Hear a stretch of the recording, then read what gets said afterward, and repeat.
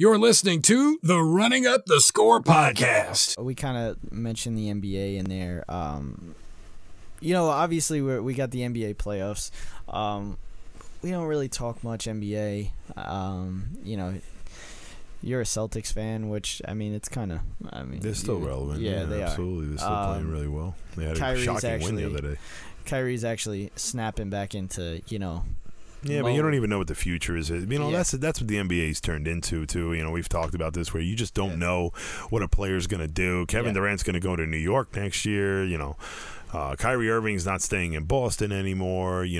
Who's going to create the next super team? This is what the NBA's turned into, and it's unfortunate, to say the least. And, but what we want to talk about right now is actually something pretty out there within the game of basketball and within even it being a professional standpoint. But this we can bring into basically any sport, of course, but mainly in the NBA and the NFL, they do it more than anything else. It's just where the league comes out and says, oh, well, we missed a call here and we missed a call there, and that's a bad call. We made a mistake, we're sorry. I'm not about that. I'm not about it. I don't know anybody that is. What's the point? What is the point? I guess to give some fan base a satisfaction of the doubt. But the problem is that, okay, James Harden, you didn't hit a game-winning three, or you thought you should have been fouled on a potential game-tying three, I should say, not game-winning. But okay, well, I know there were plays in the first quarter, second quarter, third. You play a full game. So when you want to talk about, and even from a fan standpoint, to critique a referee on the basis of one play at the end of the game, we talked about it with the Saints, was it a blown call, a major blown call? Yeah, but you know what? They played 4 quarters, and the Saints had every opportunity to try to win that game in regulation, made some questionable play calling. It went into overtime, too. For a reason. Yeah, exactly. Went into overtime. And guess who got the ball first, too? So... It really doesn't come down to, one call by a referee making the judgment of a game. You play a full game here, folks. You can't sit there and say the outcome was based on something that happened within the last 5 seconds of a game. The problem here is that, fans want to get, some sort of satisfaction for a blown call. And the reason is it shouldn't be coming from anywhere.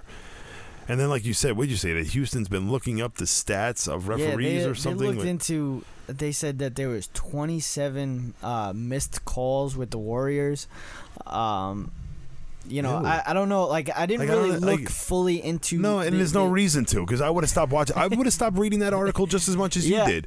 They supposedly looked into it. That's an and issue. It was I guess. I don't know if it was the full season. I just want to know: is there actually an organization out there that actually you pay someone to do that? You pay someone to look at that's what I think they did. I think they gotta have somebody to look into that. It's absolutely incredible. It's nonsense. It's because a joke. It's a joke. A game isn't going to be based on one play.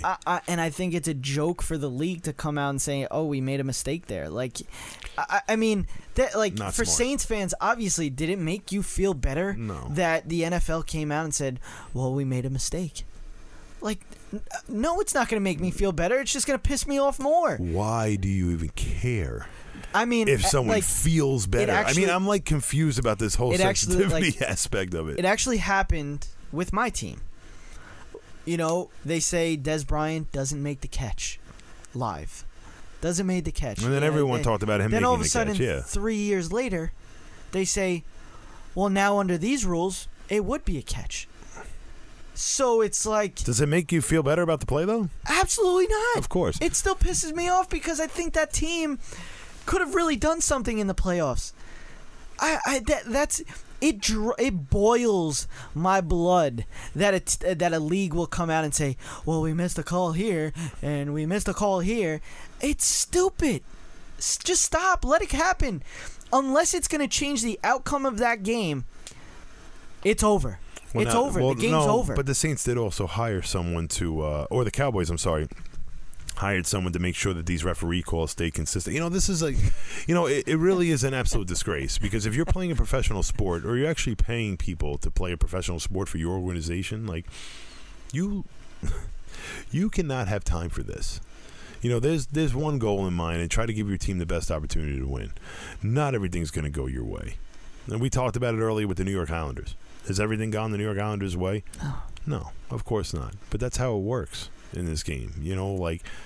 You're in a perfect world, which we all know we don't live in. Things like that occur where everything works out to your liking. But we don't live in a perfect world. No. And we're not even close with it. So mistakes are made. And like I said, a mistake is made by a player. A mistake can easily be made by a referee because they're human. And there's always been this mindset where we need to blame the referee. It's not going to do anything. The result's going to stay the same. Well, I mean, we could go the Major League Baseball route and, make robots. I mean, that's... Yeah, but then you're just stupid. But then you're just ruining the sport. That's the point. It's a human element. People make mistakes. Like, this is happening. Yeah, obviously we can say whatever the hell we want to say because we're sitting on the couch and they show 40 replays of it. Yeah, obviously they're gonna slow it down. You're gonna see the toenail on the line, this and that. Like, yeah, it's easy for us that are watching the games. I love at TV. the replay aspect because I love it too. But I think it really gave a benefit of the doubt because you know what? These referees are human, and to be able to make a call like that is very difficult. Could you imagine if we didn't have replay? Well, that's what it was like for years. I know, I understand that, but it's like, the way that social media is, like, these guys probably end up with, death threats. The funniest thing is that, 20, anyway, the point I can go across with this to end our, even end our segment here about this is 20 years ago, things like this happened. Yeah. Where referees made blown calls, umpires made blown calls. I don't think I remember there being a situation where, the league had to come out and make a statement on it, to make people feel better because it just shows you how things have changed in the last 20 years, not just with sports, but just in the public life itself and public in general, the internet emergence, like everybody's just soft. Everybody's got some kind of opinion on it, and it's almost cater to people. It's almost amusing, and you legitimately just want to just play the game. Have fun watching the game.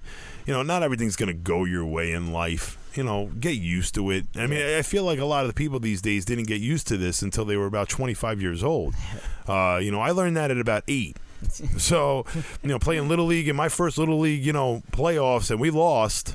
Yeah, it wasn't fun, but that's the way life is. You're going to win some, you're going to lose some. That I guarantee nowadays you'd get a participation trophy. I hope so. It'd make me feel a whole lot not better. Yeah, let me get a trophy that says I'm the first loser. Yeah, you wouldn't even want to. That doesn't change anything, and there's no reason for there to be an uproar. That's a whole other subject that I don't even want to get into. I mean, we could go on and on for that, like participation trophies and stuff like that. But we're not fathers yet. We can talk about that because my kid ain't getting no participation. You're gonna win, But yeah, that's. I mean, it's just it doesn't make it better. It doesn't, like the NBA, the NFL. They might think it makes it better. It doesn't make it better. It actually makes it worse. I mean, the Saints actually had a parade to not watch the Super Bowl because you guys made that call and then came out and said, "Well, we did make a mistake. We're sorry." Unless you're gonna turn around and say, "Let's go play the last 5 minutes of that game," I don't want to hear it. I don't want to hear it. Mm-hmm. So, but that will do it. I thought it was a great show. Thought so. Made some good points out there. I mean, really. That's why I do this. I do this for you. Yeah. So we're gonna do a lot of stuff for you. And we're gonna add some comedy to the play-by-play. We do a little bit. Just a little. We gotta show them a little taste of what we're gonna do. When it comes to the play-by-play, I mean, of course, there's so much that we could do. It's just I'm excited to actually do it. It'll be fun. You guys will really enjoy it. And I think you are. You're going to see that. I probably should be announcing your local sports team, let alone a highlight. and you'll also see that I probably should be producing it. Good point. But so be on the lookout for that. It looks like it's going to be, unless we got some more votes, won on Twitter. It looks like it's going to be K&J play-by-play. Sweet. And Nicole liked it because it kind of rhymed, and she's all about that stuff. So, yeah. So we're gonna have to give her credit. Of course, where it's due. Absolutely. Yeah. Yes. I know. But that will do it for Running Up the Score, the podcast on SportsCastr Live, Periscope, Twitch, YouTube. All of those good stuff. We're looking to get into Spotify. These are the sites that I'm looking into. I would love to get it on iHeartRadio, but we need your help for iHeartRadio. iHeartRadio is based on followers. Yes, of course. So we need everybody else's help. That everybody that's a fan of the show, or us, and you may not be a fan of us or a fan of the show, you can still give us a follow. But yeah, and share us. Like, that's the biggest thing. Like, yeah, you might be following us. That's all great. We love that you follow us. We love that you watch the shows. We love that you listen to the shows. Whatever. However you whatever Running Up the Score is to you. You being a big help, yeah, obviously listening and watching us, but an even bigger help if you shared us. Like, share us. Say, hey, listen, this is my friend Kevin. Does a great job on the radio. Does a great job doing some play-by-play. Donnie the Voice, they call him. Go check them out. Follow them. And I actually just started making some T-shirts up. So if you want T-shirts that says Running Up the Score, soon to be K&J play-by-play, like any kind of logo that I put it up. I'll post it on Twitter and Instagram. You can check some of them out. I only got 3 T-shirts up right now. You can get them in mugs, phone cases, any type of stuff. It's cool. So you'll check it out and buy, because you buy, I get some money. We can do what we want to do to make everything so much better. Like, that's the thing. Like, yeah, this was a lot of money. Yeah. All this setup, yeah, like right now you're only seeing Running Up the Score. You're only seeing him, me, and 2 mics. You're not seeing the 2 screens that I have, the 2 cameras that I have, the 2 lights that I have, a soundboard. I see it. It's there. The software that we use. It's going to be cool, actually. Quick, before we get out of here. I know I've been saying we're getting out of here, but I just kind of keep thinking of things. We're going to have a green screen. That's going to be fun. And you'll see that when we do play-by-play, a little tease for you. But yeah, that will do it for Running Up the Score. We're actually getting out this time. I'm Jerry. I'm Kevin. Be breezy. Be breezy. And it is all over! You've been listening to Running Up the Score. We run up the score on sports radio. You've been listening to the Running Up the Score podcast. For more Running Up the Score, go follow the show on Twitter and Instagram at RUTS Sports.